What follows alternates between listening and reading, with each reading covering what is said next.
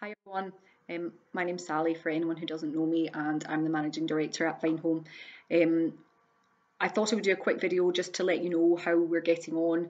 We're working from home and it's running fairly smoothly, and we are still trying to get on with the day-to-day running of all your properties.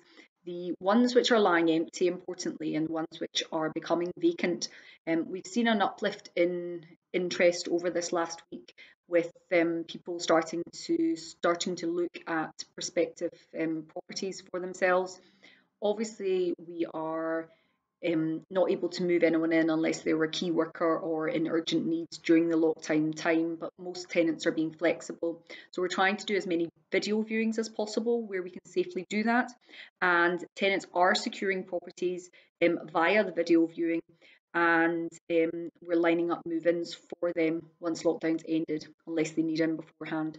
So where your property is lying vacant, we're trying to get out there and do the video viewings or get the tenants to do them where possible, and then marketing those.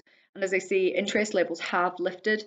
Rents definitely are down, and we're making suggestions of some rent offers to get tenants moved in. But the good news is the market is starting to move, although we were going from a bit of a standing start. But this week there has been a bit more interest, so that's good news for you.